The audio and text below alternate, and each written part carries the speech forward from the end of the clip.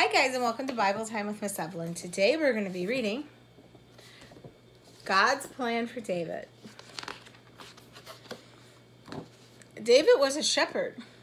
He helped his daddy by taking care of the sheep. Sometimes David played the harp for the king when the king was not happy. David would play his harp until the king felt better.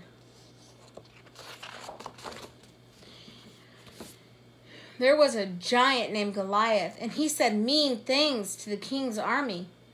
David told King Saul he would fight Goliath.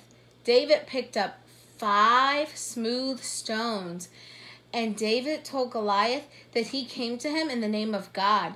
David put 1 stone in his sling and let it go, and Goliath fell.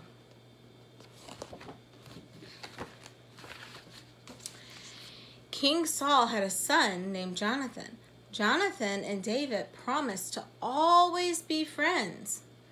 Jonathan gave David several gifts.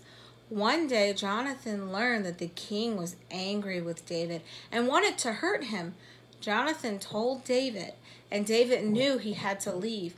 But David and Jonathan were sad, but they promised to always stay friends.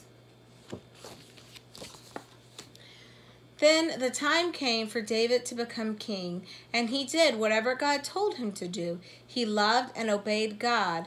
God's plan for David was happening. The end. Bye, guys. Thanks for watching.